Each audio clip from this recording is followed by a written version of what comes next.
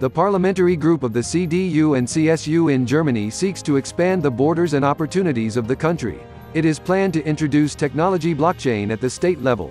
According to CDU and CSU, with 3 position papers from the fields of digital agenda and climate, the CDU-CSU parliamentary group is taking a big step towards the future for Germany. Among other things, the group now sets a benchmark for the future technology blockchain. Likewise, framework conditions are being formulated for the forward-looking promotion of startups and perspectives for mobility and climate protection. Stay with us and keep your finger on the pulse. The news release partner stex.com.